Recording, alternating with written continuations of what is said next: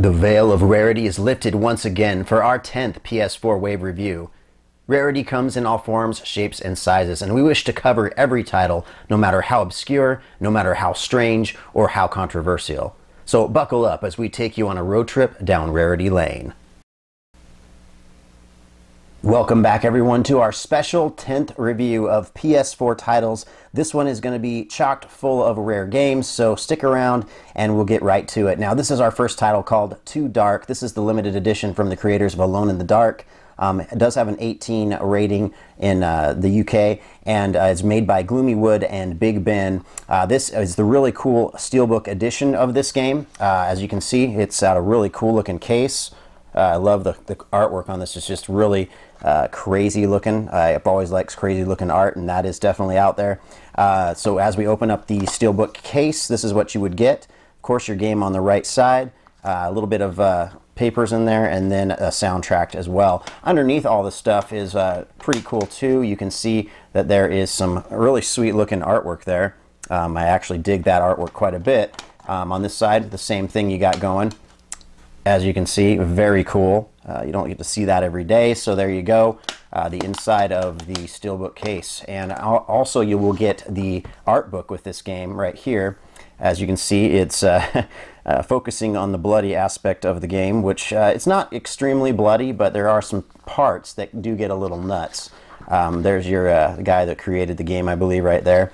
And really cool art, very disturbing art, but very well drawn art, and just really interesting concepts here going on. So if you can appreciate a game with artistic direction such as this, then this game may appeal to you. It's one of those games that I don't think will appeal to everyone, but it's definitely got some sadistic things in it and some things that not everybody would be happy about seeing. But there you go, there's your front and back of the game, and let's just get right into Too Dark. Adventure, stealth, and horror with a hint of unintentional child abuse. Too Dark is a gloomy but bold look at abduction and retribution. It's a game you're stuck with because with every incorrect turn, it will result in a gratuitous impaling. However, it's also a game you need to stick with to fully appreciate the direction. I won't lie when I say the controls need some refinement. The use of the D-pad comes at some of the most inopportune times. Story-wise, it's a vulgar, somewhat adolescent progression, which is slightly annoying. We need to stop giving these child abductors fuel for their addictions. Every now and then I'll find myself strolling through GameStop or a different game store and come across a game that's a little harder to find, which I did with this one. This is Axiom Verge, and as you can see, it kind of embraces the pixelated look that a lot of the older games used to have. It's rated E10 plus for some fantasy violence and mild language. Not amazing presentation on the back, but on the front does look pretty cool. On the inside, as you can see, it's not too much going on there either. But very interesting game, and one that you should give maybe a little time to. But really, if you don't get into this, I don't recommend you giving it the full amount of time it deserves, just because the payoffs aren't amazing. They're okay, but they're not amazing.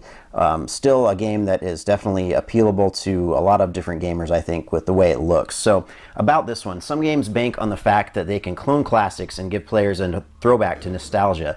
Here we see a heavily influenced Super Metroid montage, and it pretty much nails it all the way through. Don't expect a 4 or 5 hour journey because there's a grip of exploration and acquisition of items.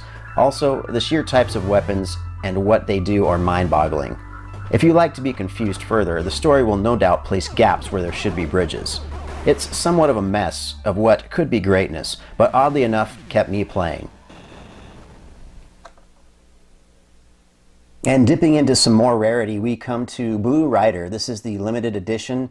I believe it's by Ravegan, is the publisher on this one. And it's also an East Asia Soft Play Asia title, and also the first one they released as far as I've studied on this particular one. There's the back, and what you're going to get in this box set, some really cool artwork actually, or font I should say, on that writing. But what you get in this is, of course, the game. We'll go over that here first.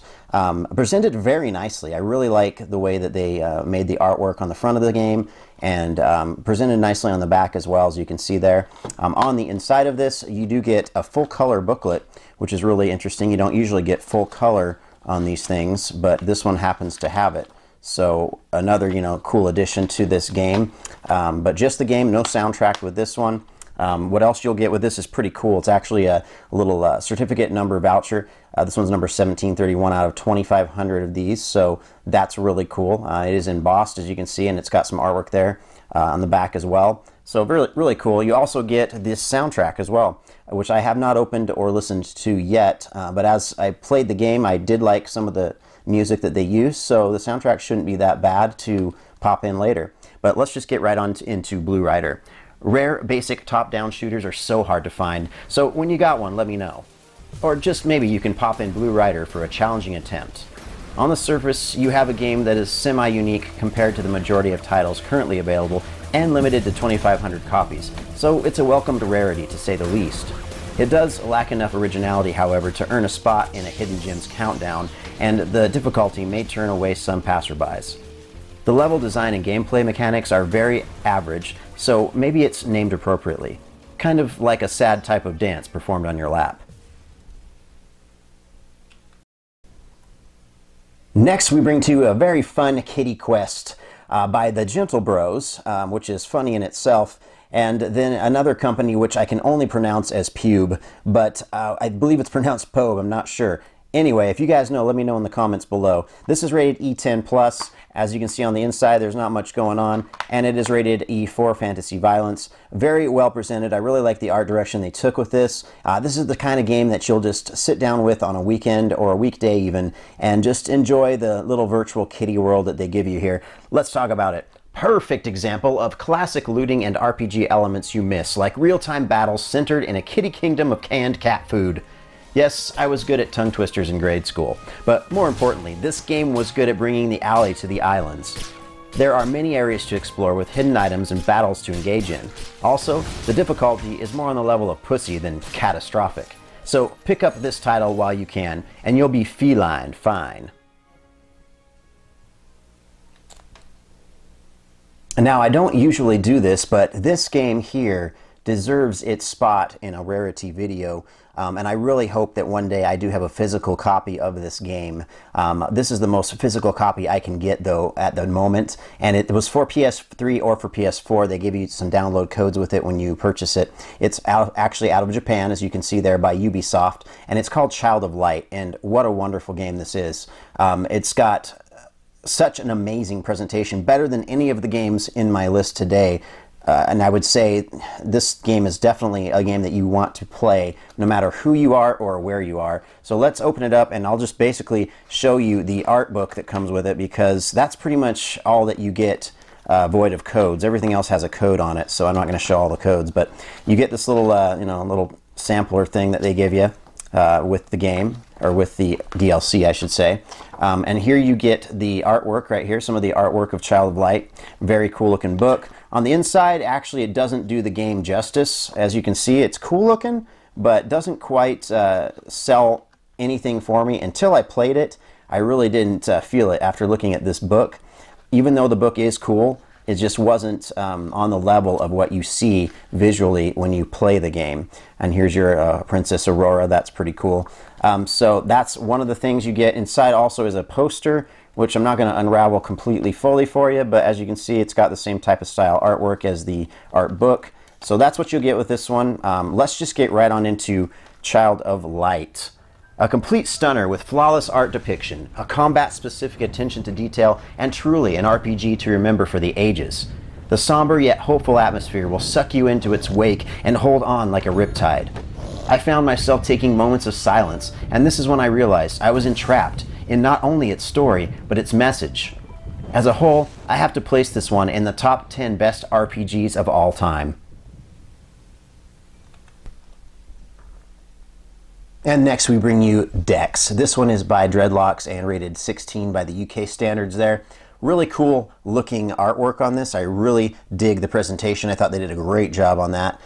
These games are actually rated a little bit differently. As you can see right there, it has some bad language and a little bit of violence with this one. But this one kind of had a Blade Runner feel. When you open this up inside, you get some really cool looking artwork with the soundtrack right here they give you as well, with all those tracks on it. So can't complain, and I'm really happy that they decided to make another color booklet for me. I love it when you get these color booklets that come inside the games, because the black and white ones just don't do anything for me. I just love that I have this artwork that I can look at, you know, aside from the game itself, of course. But this is actually a pretty darn well-crafted game right here, guys. Let's talk about it. Dex. Here we go. A title that you may catch on someone's rare hit list. It's gritty, it's futuristic, it's multifaceted, and one of the best at trying to be not only nostalgic, but uniquely different. Truly, if I were to have some complaints, it would be 1, a bit stiff feeling in fights, and 2, weak sound effects throughout. But there's a lot of other gems we are given here, including classic side-scrolling RPG elements and action. It has accomplished what many games can't, and that's enough to land in my Rolodex of PS4 titles. Next in our bag of goodies, we bring to you yet another UK title. This one is called Ginger, Beyond the Crystal. And as you can see, it has some amazing art direction on the front. I really like it. And oddly enough, is by the same publisher as the last game, Badland Games, there on the right, which I didn't know how to pronounce, so I didn't last time. I apologize. And this is also by Drakkar Studio as well. It is rated 7 for a little bit of violence, as we can see on the back there, but is presented very nicely all the way around. And as we open this one, we can see there's some artwork on the disc, but no insert to speak of. So I did buy this one new. This is what you get. You don't have an insert with this particular game, but we'll get right into it now for you. Add a little color to any vegetable, and you can have a cute and colorful 3D platforming adventure right on your home console. Now, I'm not a huge fan of this shenanigans, so going in I was a bit skeptical. I have to say they nabbed me on the opening level, and the following stages proved mediocre to great. So much to explore and take an active part in. Beware of altercations, however, because the mechanics took a dip below the Smurfs on PS3 in execution. I use that analogy to stay color coordinated, of course. Graphically, it's not a title that necessarily needed to be on PS4, and I'm a little annoyed I didn't have this as a PS3 option in North America. But hey, at least I have an option to cure my bellyache for 90s platformers. Super secret Mexican game rating? The world may never know. That is, unless they play Guacamelee Super Turbo Championship Edition. And yes, you see it right. Those are chickens on the cover. And if you've ever seen the movie Return to Oz, you will see the nature of the chicken. And let's get started with this game, guys. There's absolutely no rating on this, which is pretty amazing to see. You don't usually see that on a game. It's by Drinkbox Studios. What you're going to get for content in here is some comic mischievousness and maybe a little bit of violence. So that's about it. I do recommend the game for anyone. On the inside, there is no insert, but they do have a controller layout on the underside of the cover for the artwork. And let's get right into Guacamelee. Grim Fandango paper mache set in old Mexico. Get ready to dip yourself into some Guacamelee and savor its smooth progression. Within the 6-hour campaign, upgrades seem generous and hombres seem plentiful. The art is depicted masterfully and really sets the mood for its intended atmosphere. I think most gamers will enjoy this title for its creativity and action-based gameplay, not to mention collectors for its limited release of only 3,800 copies. Yes, we have it, and you've seen it here first. This is Guns, Gore, and Cannoli. And this one is by Crazy Monkey Studios, and I love, love, love the art direction on the front of the cover here. Again, it does not have a rating, but what you're going to get in this is violence, a little bit of language, mild language, and some blood, and a little bit of gore as well. So at least deserves a T rating. On its way to mature, but probably a T only would suffice for this one. That is if you don't mind your kids playing pretty violent, cartoonish-like zombie killing games. So that's what you do. It's up to 4-player local co-op. It has a versus mode. It's by the Clays Brothers and a VAF game as well. And this is a strictly limited game, which is kind of like an offshoot of Limited Run, but this is the 4th release that they've done. This one happens to be number 475. This is the German version. As we open it up, as you can see, there's the artwork on the disc and no insert at all on this one. So talking about Guns, Gore, if you happen to have an evening free and a couple of moolies wanting to play some gunslinging mafia-style zombie carnage, it's the perfect getaway. If you want substance and a well-written side-scroller shooter, you won't want to drop $80 for this glutton of gore. On the surface, it's a great dive-in and demolish playthrough, similar to Metal Slug, but look elsewhere for an award-winning script. All it took for me to blow through my billfold was to hear there were only 1,500 copies, and I was on it like an Italian in a gelato parlor. I guess I'm a sucker for hire. And for the last game of the evening, we bring to you a good one. This is Hyper Light Drifter, and as you can see, that artwork on the front is awesome. As you move the light just right, you can see the hint of gold in there on the cover, and it is just really cool looking artwork on the front of this game. This one is by Heart Machine and also by I Am 8-Bit. On the back, it's really presented nicely as well, and again, no rating on this particular game, but this one you're basically just getting violence and strange imagery mostly. So that's what you get with your content on this one. Very cool on the side. It actually lights up gold as well. And then if we open up the cover, it really is reminiscent of Dark Side of the Moon by Pink Floyd, I thought. Very cool looking, very well constructed artwork and game here. This is the instruction booklet it comes with right here, and as you can see, it is a color booklet and looks fantastic on the inside. A lot of good depictions of characters in the game and of things that you run into.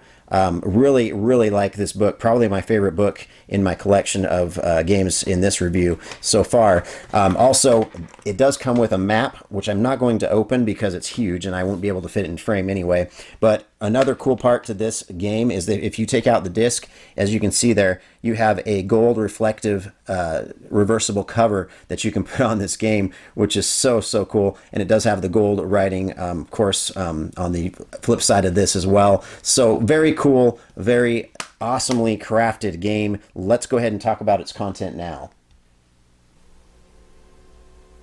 A quick note before I end the video with my last review, I'd like to thank all of you once again for watching. I really do appreciate every view I see pop up on my channel. It really gives me that drive to do more of these types of videos for you guys. And in the future, I have some new material coming, so please stay tuned for that. Let's get into Hyper Light Drifter. You're going to be out of your gourd as you experience a light spectacle of pixelated refraction, and its wordless story speaks volumes. It's Berserk mixed with Fury and Strider on a Zelda/Tron game grid.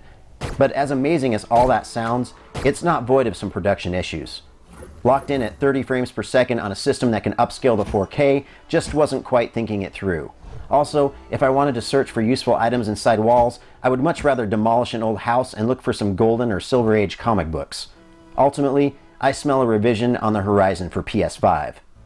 This game had so much potential, but a lack of general direction. Well, there you have it, a candy collage of physical media not so easily attained without some effort and bling. The one thing all gamers or collectors have in common is the search for something so unique that it redefines the genre or creates one of its own. This is G1 Toys saying remember to tip your favorite gaming go-to channel with a subscription, and as always, game happy. Ready Player One?